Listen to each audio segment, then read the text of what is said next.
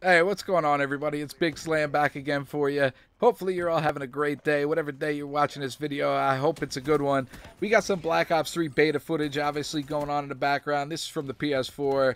And I really didn't think I had a lot of footage from the beta because a lot of it was laggy or something, something along those lines happened. But I did find this gameplay. It wasn't laggy at all or anything like that. So hopefully you guys enjoy that. I'm using the Razorback, the Glitch Specialist, and mid-level score streaks, the highest one being the Rolling Thunder, which I'm going to talk about towards the end of this video.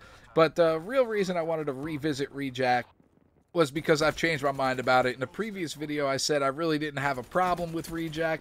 Even before the nerf, I didn't have a problem with it at all. To me, it was just like getting a free kill. Now, I will say, the first couple times I ran into this specialist ability in the game, I actually stopped mid-game when I first saw it and was like, what the hell is going on in there? What's happening? I had no freaking clue. Even seeing it in previous gameplays before the beta released, I couldn't put two and two together, and I just kind of stood there like an idiot. And the guy popped out of the smoke and killed me, and then I was like, oh, that's the Rejack. All right, now that I've seen it, I know what's going on. So later on, it was just a free kill. Keep shooting in the smoke, no problem. But I did watch somebody else's video that made me change my mind, and he said many things in this video, but the one thing he said really stuck with me, and it was JD from NY's video, The Community of Hypocrites. And I love the title, by the way. That's a great title. Because I kind of feel the same way he does. But the one thing he did say was you should never be rewarded in Call of Duty for dying. And that's exactly what that specialist ability did. You kept everything intact. Your score streak was intact. I think you even got ammo. I think you got a full clip or whatever.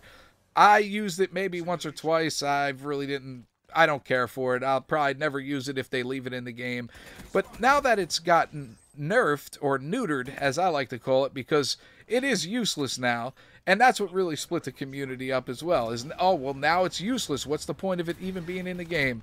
So maybe they should just take it out of the game and put something else in there as a specialist ability. I don't know if that's possible. I'm not a game developer, obviously. All right.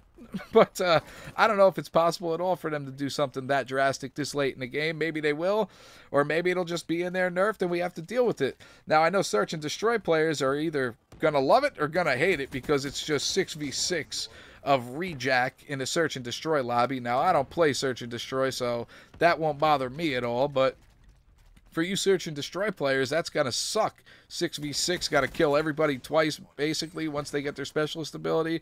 But that's really all I have to say about Rejack. But anyway, I did want to talk about the Rolling Thunder score streak in this game, because Black Ops 1, that was my favorite score streak in that game. Just devastation from that kill streak. But in this game, it's quite the opposite, all right? I got 2 kills in this gameplay with the Rolling Thunder, and that's 2 more kills than I got playing the whole beta and calling that thing in, like, I don't know, 8 times or something like that. I killed myself more than I got kills with it, man, because it takes so long for that damn score streak to come in.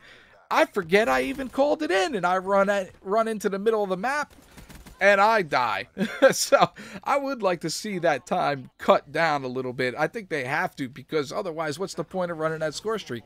It's not that it's like a very high score streak, but it does cost a lot of points to get that. So it's not like getting a UAV or anything like that. I mean, you got to put in over 1,000 points or something along those lines, I do believe. I don't remember exactly, man, and I don't care to look it up. All I'm saying is it's a higher score streak that you should be able to do some serious damage with.